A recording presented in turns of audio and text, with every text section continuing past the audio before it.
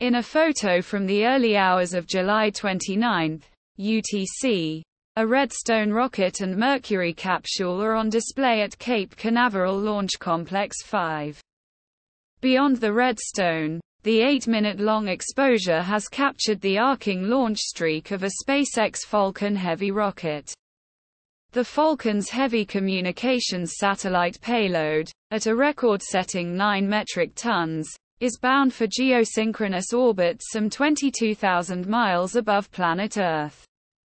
The historic launch of a Redstone rocket carried astronaut Alan Shepard on a suborbital spaceflight in May 1961 to an altitude of about 116 miles.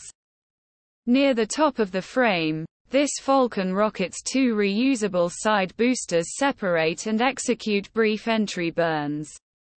They return to land side by side at Canaveral's landing zone 1 and 2 in the distance.